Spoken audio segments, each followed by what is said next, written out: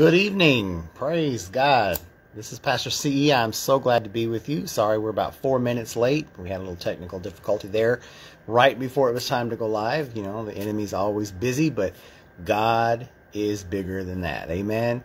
So I'm so glad I get to come to you tonight and share some things with you and share some scriptures and encouragement that the Lord has been speaking to me about. And I just thank God for this opportunity.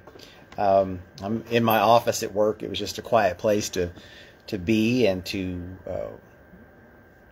meditate over the Word tonight. So I hope that you are blessed tonight by something that is shared. And I just pray right now. Let's pray. Father, we just come before you right now. And we thank you for this day. We thank you for your mercy and your grace. We thank you, Lord, that we can just come boldly before your throne, that we can just share our hearts with you, Father, and that we can open up our minds and hearts that we can receive from you, Father. You said in your word that if we would draw nigh to you, you'd draw nigh to us. And Father, as we take this next hour to just draw nigh to you and to get closer with you, Father, that you would just encourage our hearts, give us what you would have us to say, help us to hear, help us to receive what you have for us tonight, Lord. We just thank you.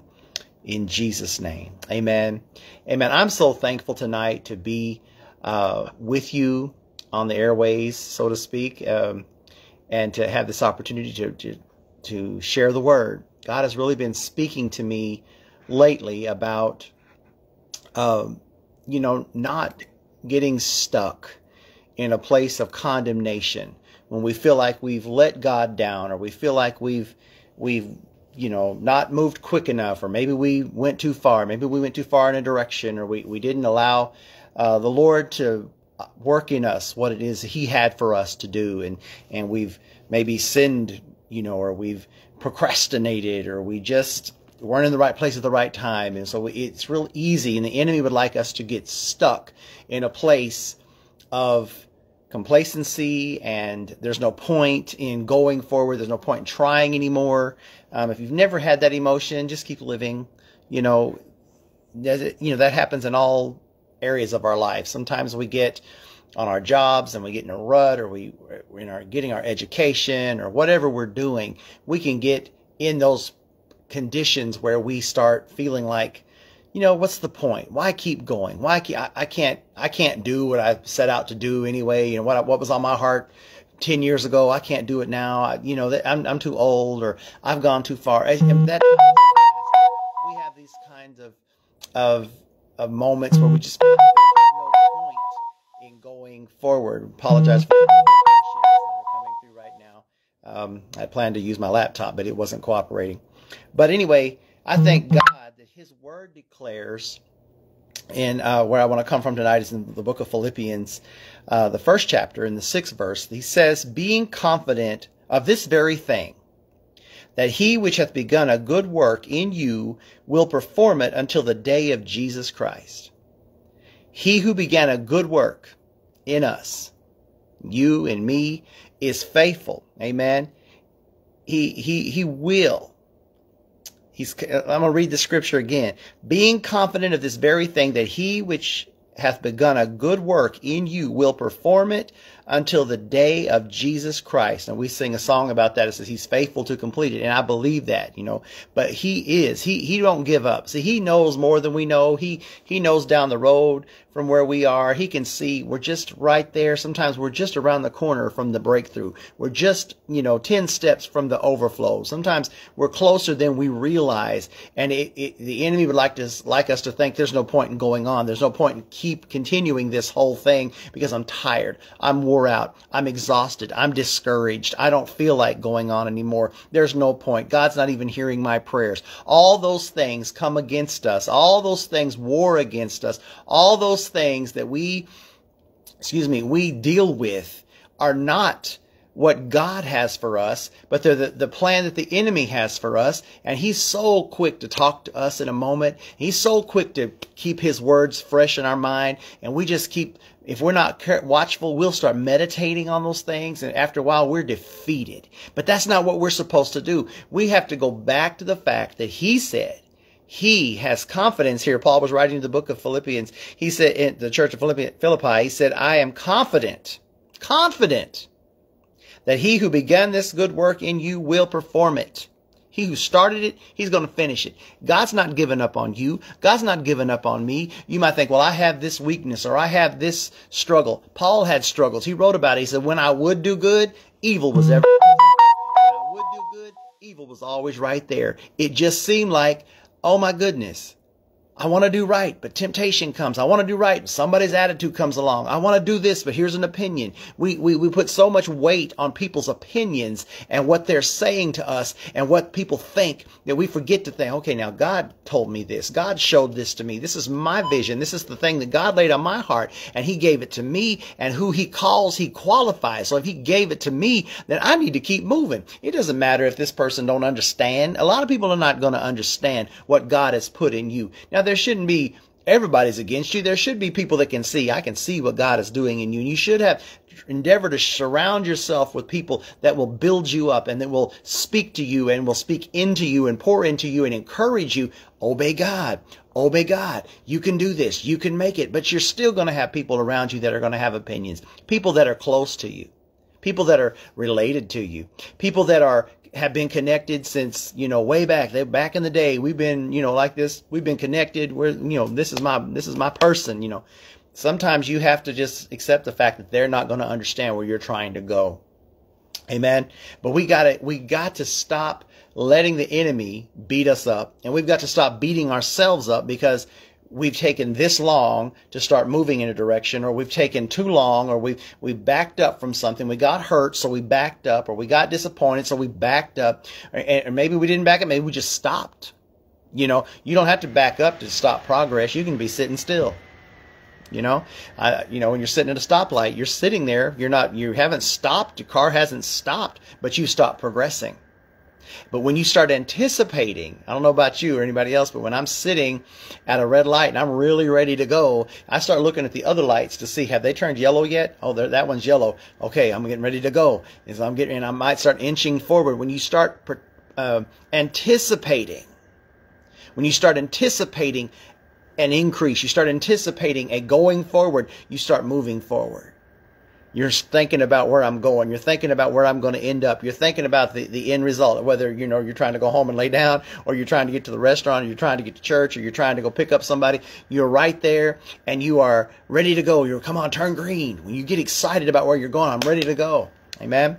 So we need to understand that God is not sitting up there with us. I'm through with you. I'm done with you. You took too long. You just didn't do what I told you to do when you told it to do it. And it may delay some things, but God is able. God is able. God has been speaking to me about this the last several weeks, about how he can redeem the time. He can redeem the time. If you're near somebody right now and they may not understand, just tell them, God's going to redeem my time. Amen. So I'm looking in the book of Jonah, and we talk about Jonah a lot.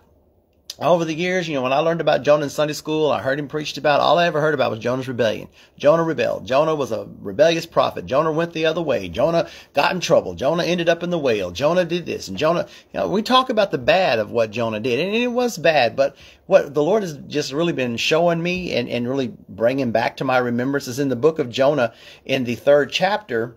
I'm sorry. In the first chapter, we find where Jonah went the wrong way. He went the opposite of what God told him. And I know none of us have ever gone the opposite of what God told us to do. We try to do right all the time. But if you've ever gone the opposite direction, it's not fun when you get there. When you start going that direction and things start going backwards and crazy, and this is not flowing. This is not going. This is not doing, Lord. And it takes sometimes a whole real act of God to turn us around. Well, this is where we find Jonah.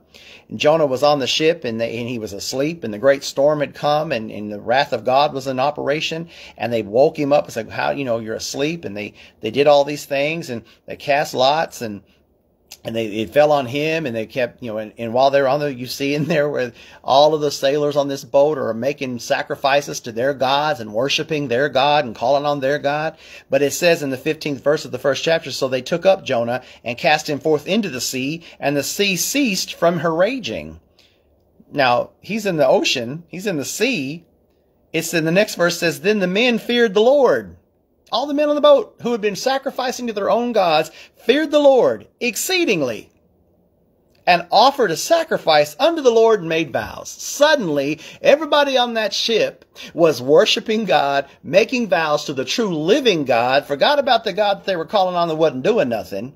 They found this God who stopped the sea from raging because of the word of the rebellious prophet. Now they're all making vows to God. So in his rebellion, God still used him. God still used him. And then we read on where Jonah ended up in the whale, and he was in there 3 days and 3 nights, and he, went through all that he went through, and I'm sure it was horrible, and he finally repented, and the whale threw him up on the ground, and he started going towards Nineveh. See, the word of God hadn't changed. His command to Jonah hadn't changed. What he told Jonah to do in the first place hadn't changed. Jonah just went off on a detour. Jonah went over here to try to get away from, the Bible says he ran from the presence of God. That's serious. There's a lot of people in that condition where they have ran from the presence of God. But I'm so thankful that he doesn't allow us to run any farther than he can reach, because he can reach us. Amen. But in his rebellion, God saved a whole shipload of sailors. And then the whale spit him up. Now, don't come for me because I said whale. Jesus called it a whale in the 12th chapter of John, so whatever. But it was a fish that God had prepared, amen? So he spit him up. And the Bible says, in the 3rd chapter, it says, now, the Nineveh, in the 3rd verse, so Jonah arose and went unto Nineveh according to the word of the Lord. Now, Nineveh was an exceeding great city and 3 days' journey. It was a 3-day journey from where Jonah was to Nineveh. And then the 4th verse says, and Jonah began to enter into the city a day's journey. Jonah made a 3-day journey in 1 day. God redeemed the time. So he was a rebellious prophet who went the wrong way, did the things he wasn't supposed to do, running from the presence of God. In spite of what he decided to do, God turned it around and used it to save a whole boatload of people who now are serving God. Then he said, Jonah, my hand is on you. You're going to make a 3-day journey in 1 day. And he ran into the city in 1 day. God redeemed the time. So don't count yourself out. Don't sit tonight wherever you are and feel like I can't do anything for God. I can't achieve what God showed me when I was a younger person. I can't do that. I'm old. I'm down and I'm out. Don't count yourself out. Because Jonah ran into that city and he cried and he said, yea, in 40 days Nineveh shall be overthrown. He preached out that city. We know the rest of the story. The city repented. God didn't destroy him. Jonah still got mad. God had to deal with him and his attitude. So even though Jonah did what he was supposed to do, ultimately God still had to deal with him. Amen. So you might be trying to obey God and do what's right, and you may see some blessings and your attitude may still be a little off, but God didn't kill Jonah. God just dealt with him. God kept speaking to him. God kept using him. Amen. So don't get stuck back here. I made a mistake. I can't do anything for God. I'm not worthy. That's the place the enemy likes to stick us. You messed up. You procrastinated. You sinned. You went backwards. You went opposite what God said. So you're not worthy. Lying devil. God can turn it around. The Bible says what he meant, what the enemy sent for evil, God will turn it for our good. Amen. God can turn things around and make them beautiful. God spoke to me one time, a long time ago. He said, I can unscramble eggs. And I've thought about that a lot. That's serious. God can turn things around and make it look like nothing bad happened. He can restore. He can rejuvenate. He can refresh. He can absolutely heal the broken places. That's why more people need to talk. There's a real push right now for therapy. Everybody needs to get in therapy, and ain't nothing wrong with getting some help, talking to somebody and getting these things talked out, the trauma that we've been through or whatever we faced. Talk about those things. That because a lot of the behaviors that are going on in people are a direct reaction of what they went through, and they're hurting and they're dealing. And so I'm very strong on that scripture. I read it constantly where it says, confess your faults one to another and then pray that you be healed. The effectual fervent prayer of the righteous availeth much. God wants to heal the broken places. God wants to heal the places where we have just been damaged, and he wants to heal and bring it so that it's not something I can't talk about it. It's something we can absolutely talk talk about. It's something we absolutely can bring to the surface and help somebody else. Amen. We need to be healed. We don't need to act like I never had a problem and I never went through nothing and I never rebelled and I never made a mistake. That doesn't help nobody. What helps people is when we're transparent enough to say, I was a mess and God fixed me. I was an outcast and God rescued me. I was a horrible sinner, but God cleaned me up. Whatever the testimony is, we need to be transparent enough with people to say, hey, I went through this. One of the greatest things I remember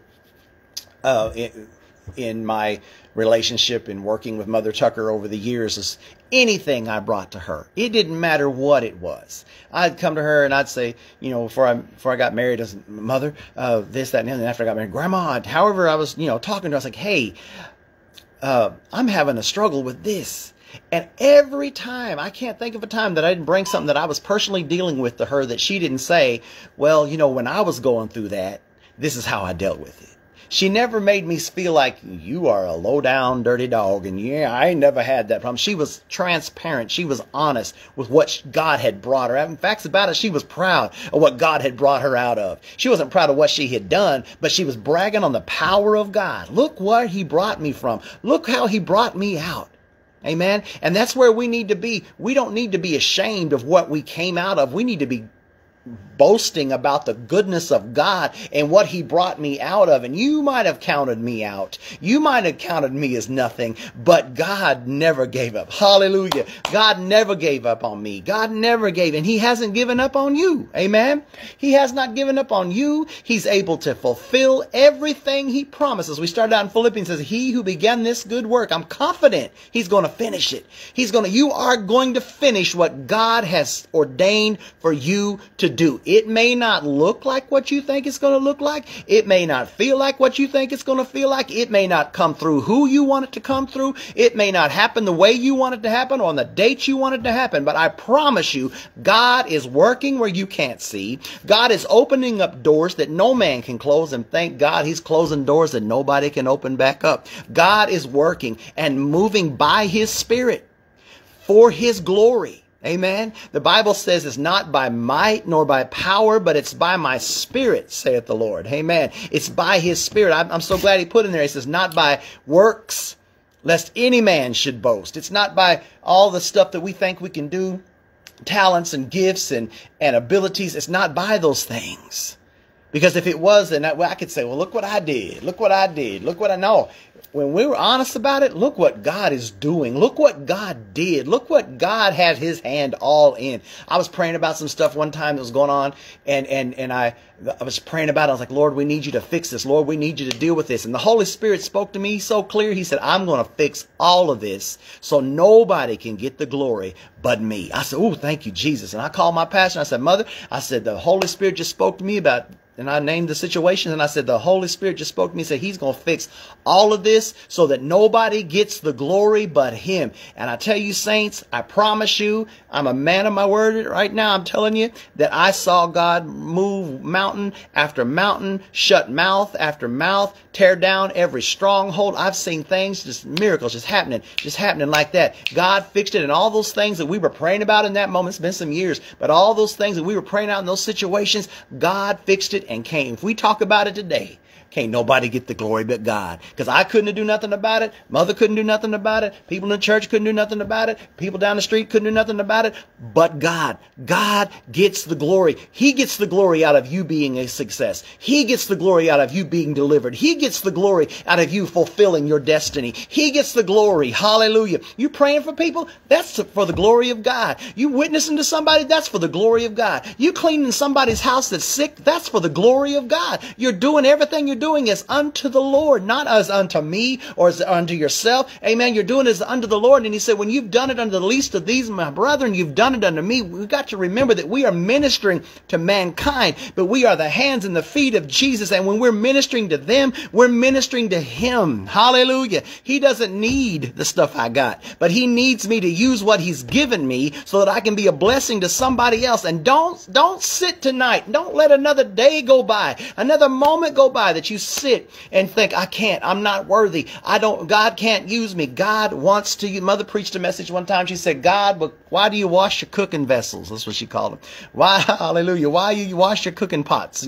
Why you wash them? So you can use them again. She said, God wants to clean some of y'all up so he can use you again. You may be feeling like one of them pots that was left on the sink by a trifling teenager that I'm letting them soak. You might be one of them soaking pots, but I promise you, when God gets a hold of you, he'll scrape out whatever needs to be scraped out and get out of there whatever needs to be out so that you can be set on the stove again, to be used again for the glory of God. You may not be pretty on the outside. I may be scarred on the outside, but some of the best pots to cook in are the ones that are not pretty. Amen. The best food come out of some of the most damaged pots because they're seasoned. They know what they're doing, and you ain't got to worry about it. Come on, I'm a cook. I know what I'm talking about. There's certain things when I want to cook certain stuff, I go for certain pots because I know they can handle what I'm getting ready to do. Amen. Amen. So we won't get into that, but some of y'all know what I'm talking about. And there's something you want to cook. There's certain things certain pot you go after, a certain pan you go after because you know how it's going to act. You know how it's going to react to the heat. You know how it's going to cause your food to react. So you want something good. So sometimes it's the ugliest pot in the kitchen, but it turns out the best food. Amen. So you might feel like the ugliest pot in God's collection, but he's going to turn out some good food out of you. Amen. He's going to bring some results out of you. Hallelujah. He's going to bring some things out of you that you didn't even know were there. Praise God. He's going to cause things to come out of your mouth that you knew that was God because I had never thought about that. Sometimes when I'm preaching, I'm hearing the words the same time the congregation is hearing it because it's hitting me and it's hitting the congregation. It's coming to me and then to them. Amen. It's coming through me. Praise God. And sometimes I'm like, oh, that's good. I'll go back and listen to the message sometimes and say, wow, thank you, Holy Spirit. Not because I said it, but because he said it through me. It blesses me. Amen. Because I need the same help that other people need. Praise God. The enemy wants all of us to stop. He wants all of us to sit down and to fold our hands and say, I can't do it anymore. I'm too this. I'm too that. Whatever package the enemy has tried to sell you, I encourage you tonight. If he's delivered it to your door, stamp on it, return to sender, and let it just go back to where it came from. We are not what the devil said we are. We are not what the devil claims for us to be. Amen. We are not where the enemy says we're stuck. I say this often to teenagers when I'm ministering to youth. I'm like, look at your neighbor and tell them you're not stuck. One of the greatest tools that the devil uses for our young people is to get them feeling hopeless. I'll never grow up. I'll never be anything. I'll never be able to please anybody. I'll never reach my goal. I'll never reach my dreams. Listen, the Bible says in the 37th chapter of Psalms, it says, if you delight yourself in me, I'll give you the desires of your heart. Now, I read that growing up as he's going to give me stuff that I want if I'm really obeying him. But what that really means is when I delight in him, he'll give me desires. My desires will begin to change. Amen. I preached this a few weeks ago that the desires that I had when I was 16 years old and the desires I have at 50 years old are not the same desires. The goals that I had then are not the same goals I have now. My tastes have changed. My desires have changed because I've spent time with the Father. I spent time in his presence and the things that seem like I just got to have this. I don't care about that stuff anymore. He gives you the desires of your heart. He changes the desires of your heart. Your appetites change when you start detoxing from all the toxicity of the enemy. And when if you want to detox your system, you stop eating sugar and refined sugars and you start feeling different in your body because you're getting all that out of your system. Amen. We need to detox some stuff out of our spirit that we've been holding on to and out of our minds and emotions. We need to let God clean us up so that he can use us. Amen. So that he can work in us. Praise God. You may not ever stand, and I may not ever stand on a major platform and preach to thousands of people at one time. And I may not, but I'm not here to compare myself to anybody. And you shouldn't be comparing yourself to anybody either. Don't sit tonight saying, I'll never be like Mother Tucker. I'll never be like Pastor CE. I'll never be like Pastor Regina. I'll never be like Bishop Roy. I'll never be like Joyce Meyer. God didn't call you to be any of those people. He called you to be you. Praise God. He called you to operate the way he's given you to operate according to his word. Amen. According to his word. When I say be you according to you, I mean, lining up with the word, but be you. I'm not trying to be somebody else. That's exhausting. But when I'm just myself and I let the word talk to me and then I speak what God is showing me and I go and I minister to people or I go and share something with somebody and I see the results of that, That's worth more than gold. That's worth more than money. Is being obedient, being in the will of God, being where I'm supposed to be, when I'm supposed to be there, trusting that God has begun a work in me, that he's going to finish this work in me, that I'm going to be who he called me to be, and I'm going to go where he told me to go. And when it's all over, if the Lord tarries and I go the way of the grave, amen, then people will be able to say, he served God. He touched my life. He was the voice of Jesus in my life. He was the, because we say it all the time. Sometimes we are the only Bible some people will ever read. They may not ever pick up their Bible and read it, but they're looking at us. And if we're demonstrating the Bible, it can touch lives. Amen. Amen. Praise God.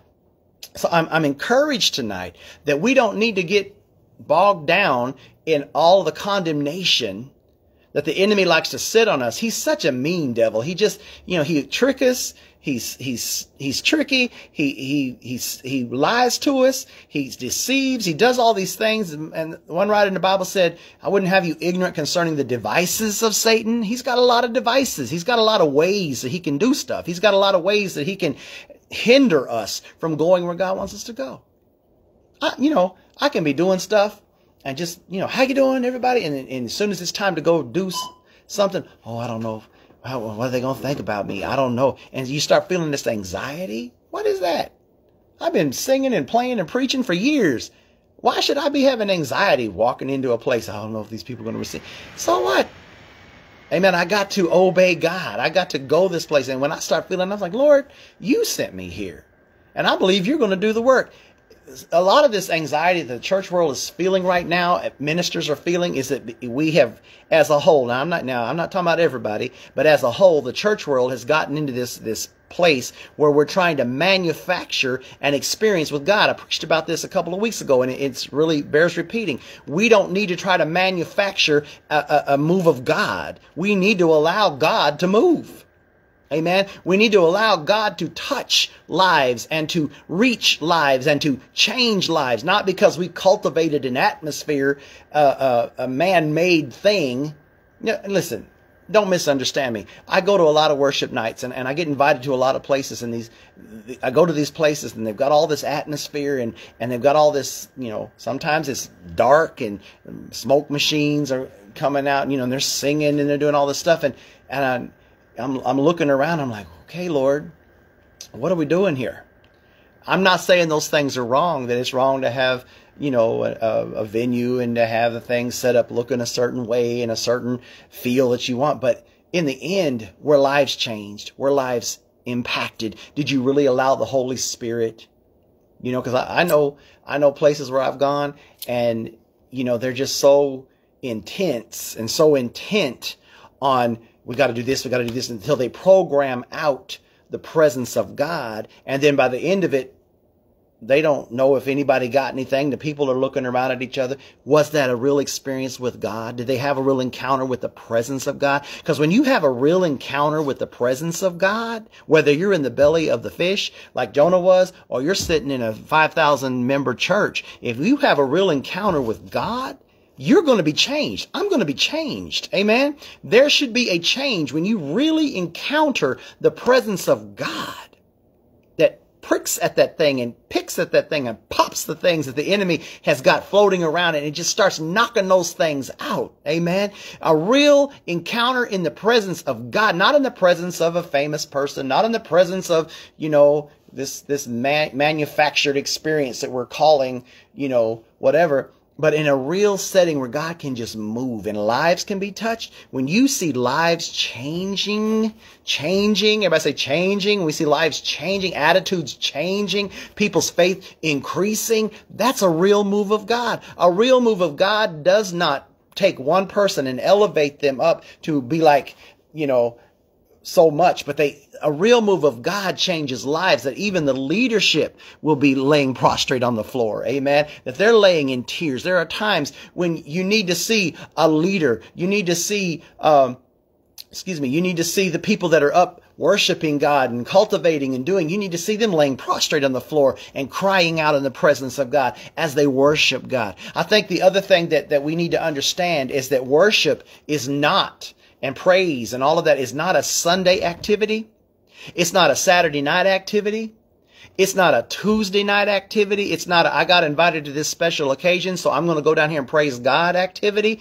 Praising and worshiping God is something that we should be doing day in and day out. In everything, giving thanks, for this is the will of God in Christ Jesus concerning you. To God be the glory. I will bless the Lord at all times. His praise shall continually be in my mouth. Hallelujah. Bless the Lord, all my soul, and all that is within me. So when you come together, when the saints come together, we shouldn't be coming together to worship. We should be coming together and continuing to worship, because we've been living a life of worship. Woo, thank you, Jesus. I feel the presence of God. We've been living a life of worship, living a life of consecration, living a life of, Lord, you are good and your mercy endures forever. Father, I thank you, and I know that you're going to supply all of my needs, Lord. You're going to open up doors, Lord. You're faithful. You're great. You know, practice taking 30 minutes of your day and not asking God for anything, but just bragging on him and telling him how good he is. You know, I have 7 children. My wife and I have 7 children, 5 sons, 2 boys, and I love every one of them so much. And I love to receive love from them. And when I give them something, or I do something for them that they appreciate, and they come run up and thanks, Dad, and they give me a hug, I appreciate that. But when I'm just standing in the kitchen getting a drink of water, and one of my children walks up behind me or walks up beside me and just takes a hold of me and just gives me a strong hug for no reason, that's like medicine. That does something to me as a father, that they want to come and embrace me and love on me just because I'm their dad. How much more does the Heavenly Father, who gave his only begotten Son, hallelujah, who gave up everything to come down and become like us, so that we can become like him, when we just take time to just worship him, not because we're asking for something, not because he did something for us, but simply because we have found him to be faithful. We have found him to be merciful. We have found him to be everything we need in any moment that we find ourselves in, that we can just brag on him. Lord, you are everything I need, God. You are more than enough. Hallelujah. That you're able to do exceeding abundantly above all that I could ask or think. Man, that blesses my heart. How much more do we need to glorify God and spend time worshiping him? So those are the things that should be going on day in and day out, day in and day out. So when we come to church, or we come to a worship night, or we're not going there to do something spiritual. We're already walking in it. We're already there, so that when the Spirit of God begins to move, we're already connected to it. We're already flowing in it, and we can be blessed, and then we can turn and be a blessing. Amen. One of the greatest things that happens when we start letting God clean us up, and we start letting God change us, and we start letting God do in us what he wants to do. One of the greatest things that comes from that is that we're able then to turn and be a blessing to somebody else. Amen. I thank God. You know, I thank God when I have an opportunity to be a blessing to somebody. And I thank God when he gives me a word for somebody, or sometimes it's just a little text. How you doing? You're on my mind. Pray you're doing all right. God bless you. It doesn't have to be a big thing. You don't have to reach out to somebody with a big, massive word from the Lord and all of that to be a blessing to somebody. Sometimes people will cross your mind, and it's just for you to pray for them. Maybe text them. Maybe, give them a phone. How you doing? You're on my mind this morning. That, you don't know what that does. And as leaders especially, we don't get those phone calls. It's rare that I'll get a phone call or a text message that says, how are you doing? Just thinking about you. I don't get those. I get the come quick, come now. Oh my God, I don't know what I'm going to do. So-and-so this and so-and-so that, and this crisis and that crisis. And that's okay. I'm not complaining. Those happen when you're in ministry. That's all part of it. Amen. But I know how I appreciate it when somebody just randomly, hey, thought about you today. I hope you're doing all right. You've been a blessing, or whatever. It ain't even got to be about that. But it's just, it blesses. Be a blessing to somebody. Build somebody up. When somebody's thinking about you, because, God could let folks forget about you. And that's real. Amen. You think you being a blessing, and God can let folks just forget about it. They ain't thinking about you. But when God lays you on somebody's heart, and they that's a blessing. Be a blessing. So when you get in a position where you can be a blessing to somebody, I hear people all the time, well, I'm going to be a blessing to you one day. And what they're talking about is one day I'm going to have enough money to buy you a car or buy you something. You can be a blessing long before you got 2 nickels to rub together to buy anybody a piece of gum. You can be a blessing to somebody just by smiling at them. You can be a blessing to somebody just simply by telling them God's got you. And I'm praying for you. And I believe the Bible says that we should all prophesy. We should all be prophesying to one another, prophesying life. There's a difference between a prophet and prophecy and personal prophecy and stuff that goes on, and that's a whole nother Bible study. But, I'm talking about, he told us, he said, we should all prophesy. We should be encouraging. When I speak life over you, I speak increase over you. I speak, wholeness where you're broken. Amen. The Lord has been really just speaking to me about being whole where we're broken. I want to be whole in every area. Amen. As a father, I have desired to see my children whole in areas where I was broken. I've desired to see my children better in areas where I was not where I needed to be, or I didn't have what I needed to have. I heard somebody say it, and I agree with it. I endeavored to be to my children, as a father, what I wish they had had. And I feel led to share this. I was really laboring with that and really trying to make sure I was there for my children and not letting, because I went through a lot of stuff because of the absence of a father. And my mother, rest in peace, amen, she did a great job. And, when I say these things, I'm not defaming her or disparaging anything she did. My mother raised me well, and I thank God for her.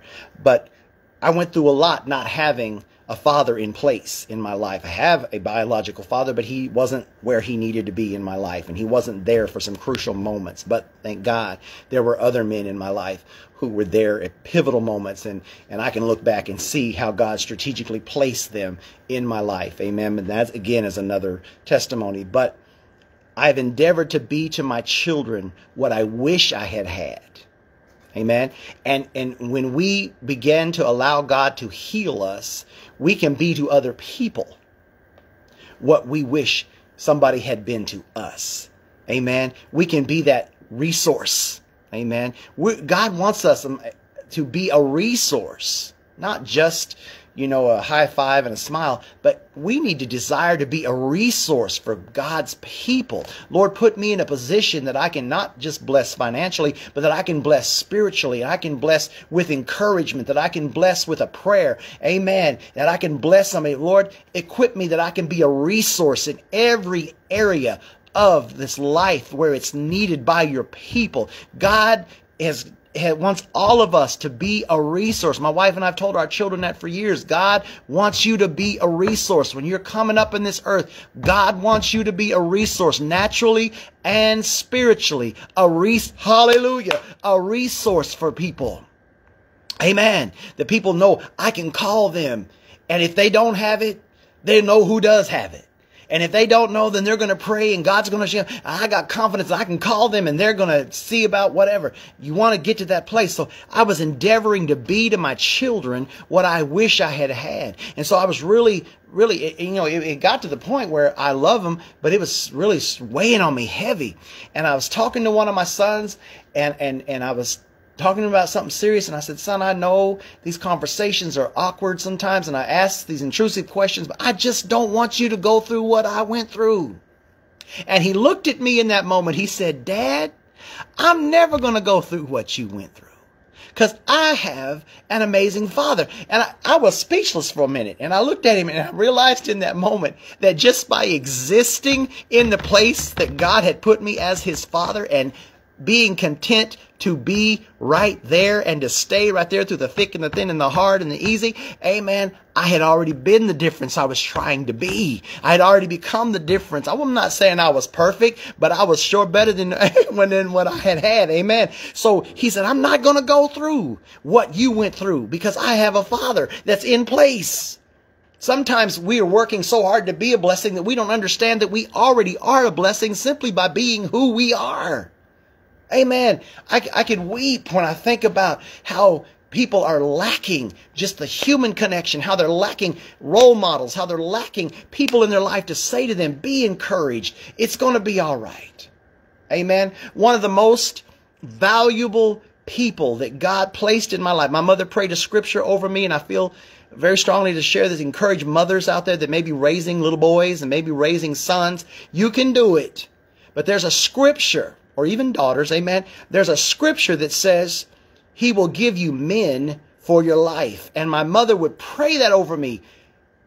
Often I would hear her praying for me, and she would say, Father, your word declares that you will give me men for my life. And I declare over CE that you will give him men for his life. And one of the most important men that God ever placed in my path, and I'm not saying this to flatter anybody, but the most important, one of the most important men that God placed in my life was Bishop Roy Tucker. I was 14, he was 21, and God just placed him in my path. And just through him being the great person and man of God that he is, my life was changed. My life was transformed. I was rescued from some very serious things simply because he existed in my life.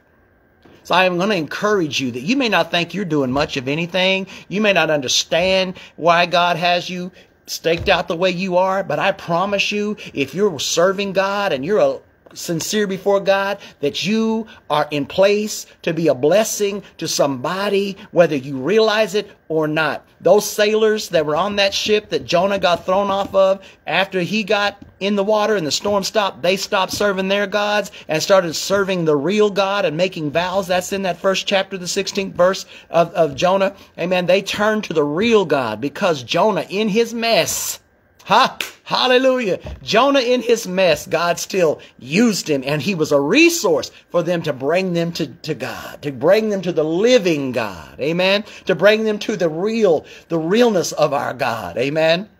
So wherever you are tonight, whatever you're going through, whatever you have faced in life, I promise you, God is going to finish everything, and he's going to get the glory out of your life. Hallelujah. He's going to get the glory out of my life. He's going to get the glory out of every one of us. That's the goal. Amen. The goal is not houses and land and millions of dollars in the bank and then the children got to fight over it when you die. All those things are nice.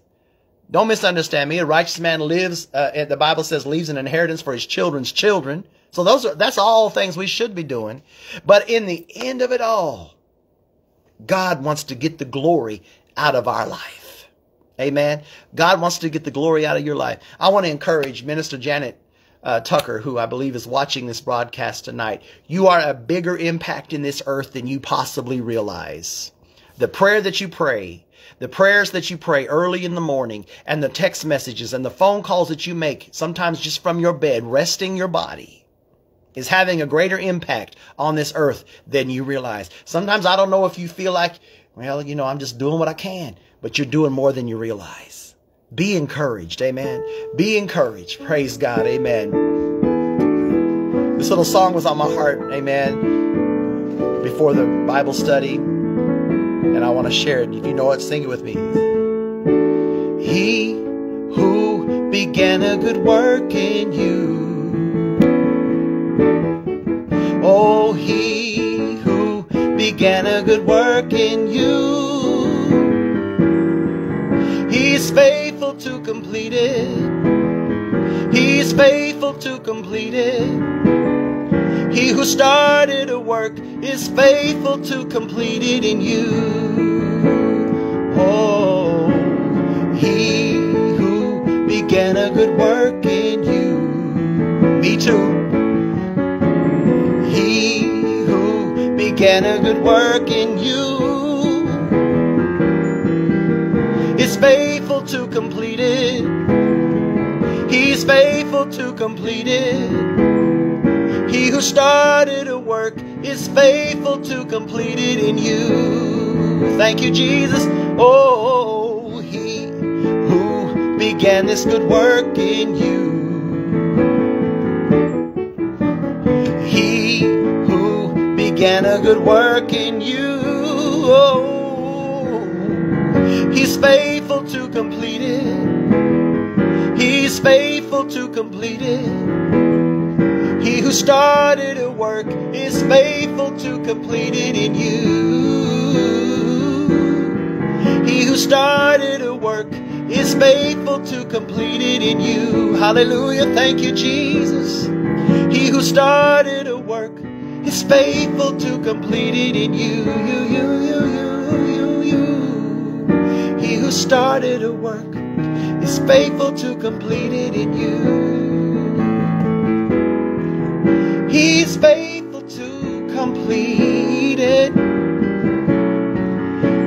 sing it like this. He's faithful to complete it. He's faithful to complete it. I don't have to worry. No, I don't have to fret no more. No, I don't have to worry. No, I don't have to fret no more.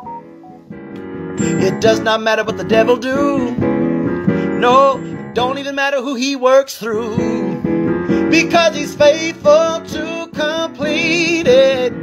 Faithful to complete it. He who started a work is faithful to complete it in you. He who started a work is faithful to complete it in you. He who started this work is faithful to complete. Hallelujah. He started a work. Yes, he did. Yes, he did. Yes, he started this work. Jesus started this work. Not me, not you. Jesus started this work. Oh, Jesus did. Yes, he did. He started this work. Jesus started this work, and he's faithful to complete it. Yeah, yeah, yeah, yeah, yeah. He who started a work is faithful to complete it in you. I like that part. Said he's faithful to complete it. Jesus is faithful to complete it. Said I don't have to worry. I don't have to worry. I don't have to fret no more. No, I don't have to worry. No, I don't have to fret no more. Said it does not matter what the devil do. It don't even matter who he works through. Because he's faithful to complete it. Jesus is faithful to complete it. I know he's faithful to complete it. Yes, he's faithful. Yes, he is. Oh, yes. He who started a work is faithful to complete it in you. You. He who started this work. Oh, yes, Jesus started this work. Jesus started this work, and he's faithful to complete it in me and you.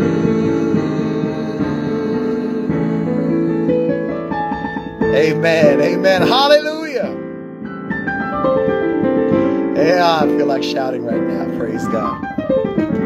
Hallelujah, Jesus. We thank you, Lord. Hallelujah, Ramo Kosha. Thank you, Jesus, thank you, Jesus. It's your faithful. You're faithful to do what we need done. Hallelujah. You're faithful. You're faithful to do what we need done, Jesus. Hallelujah. Thank you, Lord. Thank you, Lord Jesus. Glory to God. Glory to God. Glory to God. Thank you, Jesus. Hallelujah. Thank you, Jesus. Hallelujah. Hallelujah. Hallelujah. Thank you, Jesus. Hallelujah. Jesus, I'll never forget what you've done for me. Jesus, I'll never forget how you set me free. Jesus, I'll never forget how you brought me out. Jesus, I'll never forget, no, never. Jesus, I'll never forget what you've done for me. Thank you, Lord. I'll never forget how you set me free. Jesus, I'll never forget how you brought me out. Jesus, I'll never forget, no, never. Said with me, said Jesus, I'll never forget what you've done for me. Jesus, I'll never forget how you set me free. Hallelujah. Jesus, I'll never forget how you brought me out. Jesus, I'll never forget, hallelujah, Jesus, I'll never forget what you've done for me. Hallelujah, Jesus, I'll never forget how you set me free. Thank you, Lord. Jesus, I'll never forget how you brought me out. Jesus, I'll never forget, no, never.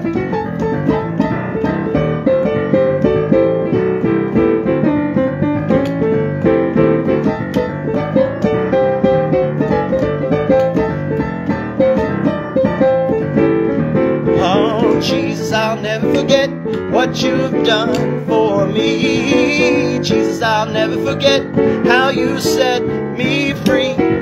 Jesus, I'll never forget how you brought me out. Jesus, I'll never forget, no, never. Lord, I'll never forget how you brought me out. Jesus, I'll never forget, no, never. Hallelujah. Hallelujah. Thank you, Jesus. Thank you, Lord, for being so good. So good to us, Lord. So good. We celebrate you tonight, Lord. We thank you that you brought us out. You're bringing us out. Hallelujah. And it's for your glory, God. It's for your glory, not our glory, not our honor. It's to God be the glory. Hallelujah. To God be the glory. To God, be the glory. To God be the glory for the things he has done. For with his blood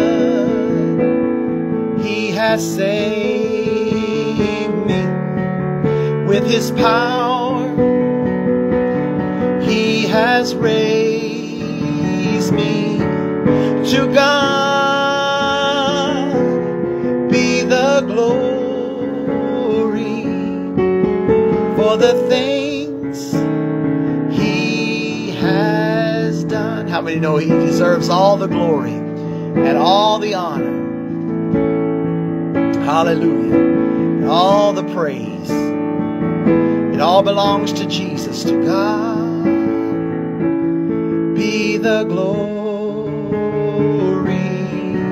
To God be the glory. To God be the glory for the things, hallelujah, he has done. For with his blood he has raised me, and with his power he has raised me. To God be the glory for the things he has done.